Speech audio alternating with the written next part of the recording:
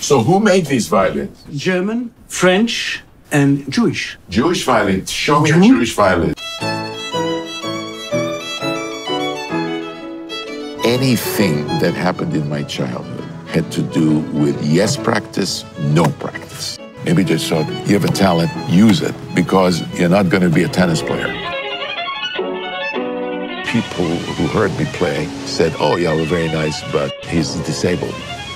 I think the question in some people's minds was the fact that he walked with crutches.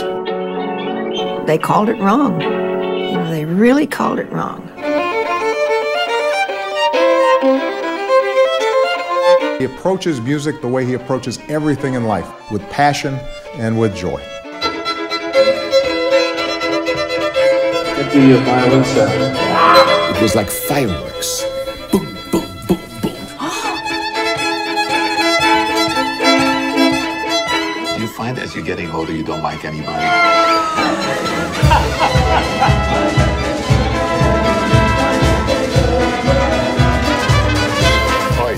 Toby was blown away by Itzhak's playing, and she was a goner. I was a goner. Goner. I was.